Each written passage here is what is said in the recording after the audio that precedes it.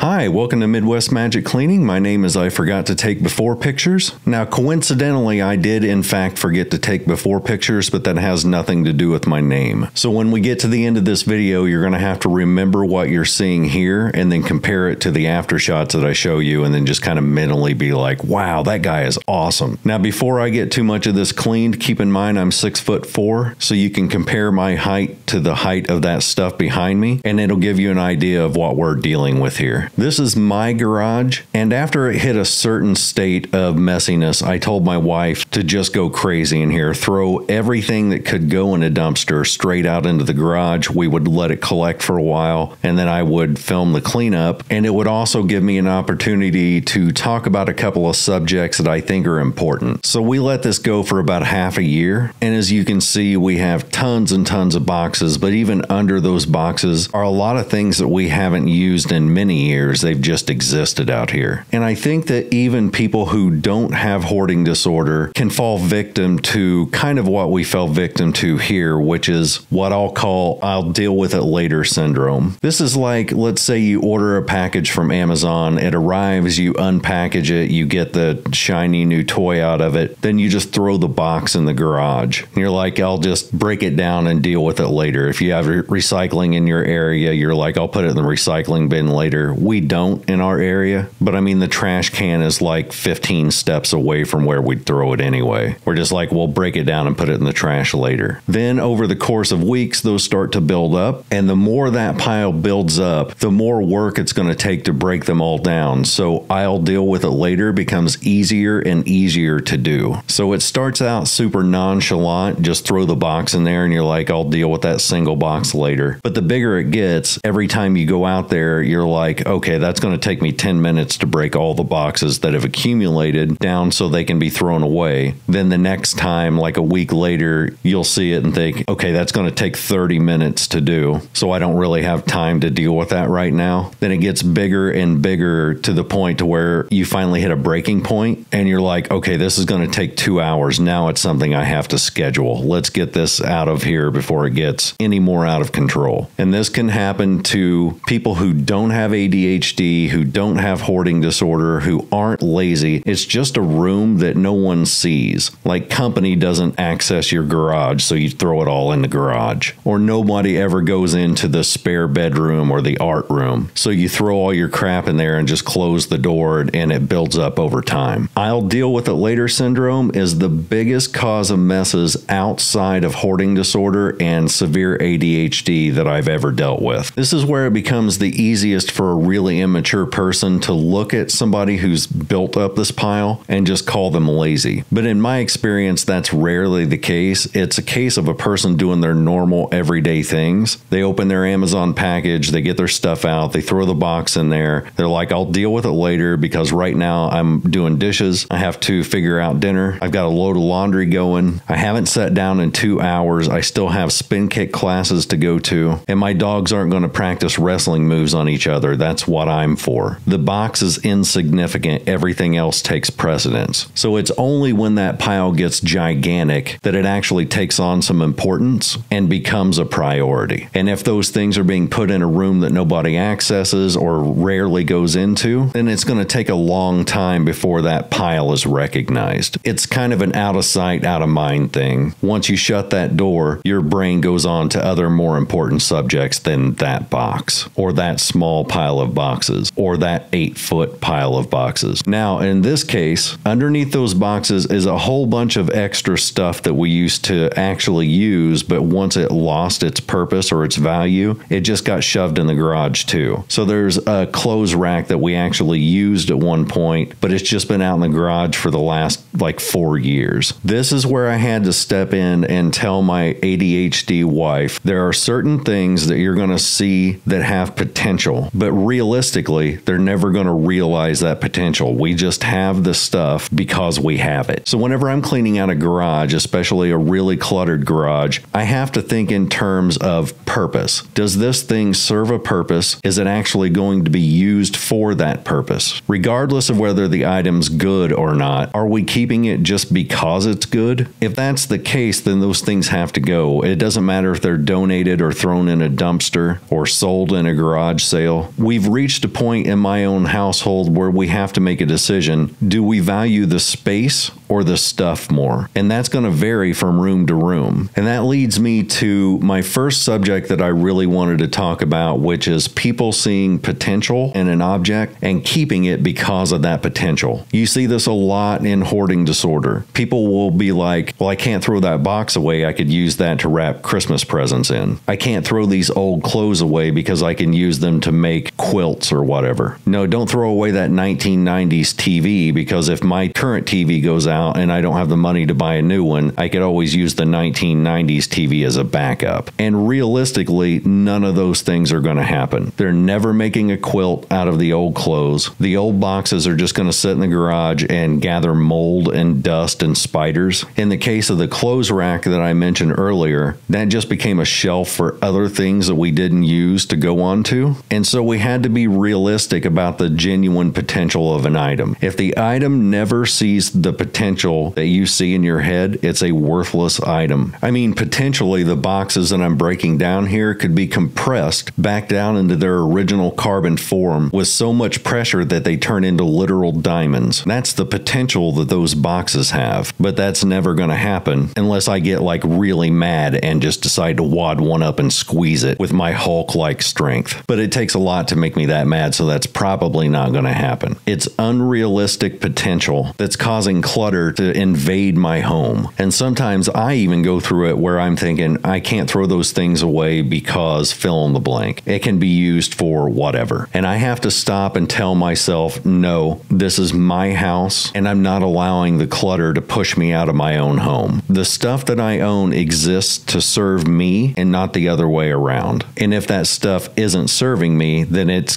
got to go. It's getting evicted from my home. If you ever find yourself in that situation where you can't quite make yourself get rid of the stuff because of the potential, that's when it's a really good idea to have a friend or a relative or a spouse there to help you make those decisions. Because if you're on the fence with an item, there's a very good chance that you're on the fence for a reason and it should be tossed. If you have somebody there helping you organize and go through your stuff, they can be a deciding factor or a heavy influence on which side of the fence that object falls. Because like it or not, sometimes it takes an extra person to help strong arm you a little bit in the right direction to say, no, no, no, no. You're keeping this thing just to keep it. It's time to let that go. You haven't seen it in 3 years. It's been under a giant pile of rubbish. If it's really that important to you, it never would have ended up at the bottom of a pile of garbage. Though to be fair, that is where I found my oldest son, Jason, and we decided to keep him, which turned out to be a benefit for everyone.